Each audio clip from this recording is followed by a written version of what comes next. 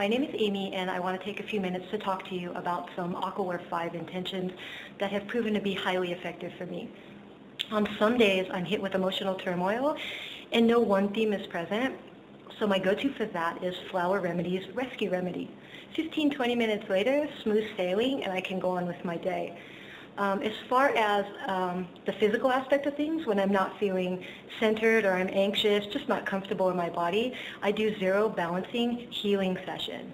Now I do mine manually and I add a couple fractals just because that's what works for me. It completely takes the edge off and smooths out all those energy waves. Try it.